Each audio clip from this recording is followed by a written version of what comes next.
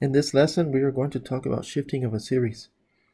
So this is very important for the things that we'll be doing later on, because sometimes we may have to shift a series to start at a certain point, and then do some other things from there. But let me explain what shifting of a series is. So let's say I have a summation. Let's say it's going from 1 to 4 of n.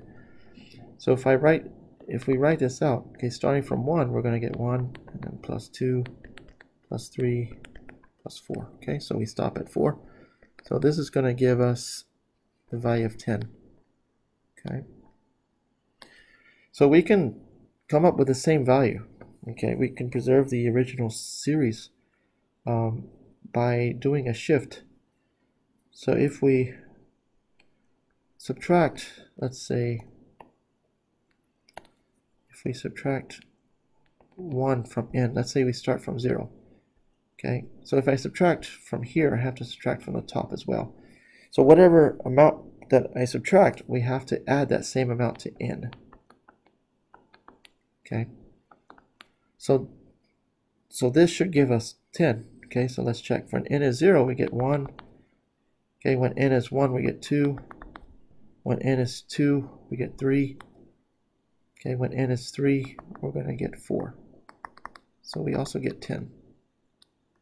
Okay, so let's change this. Okay, let's come up with the same summation, but let's start at 2 this time. So I'm adding 2 right from the previous one.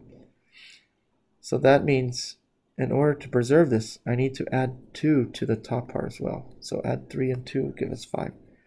So since we added 2 here, then I need to subtract 2.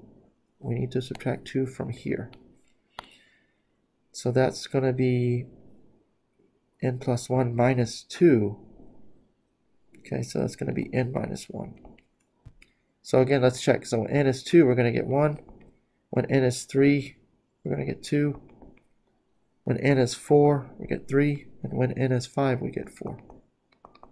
So we get 10 here. Okay. So shifting preserves the sum of the finite series. Okay.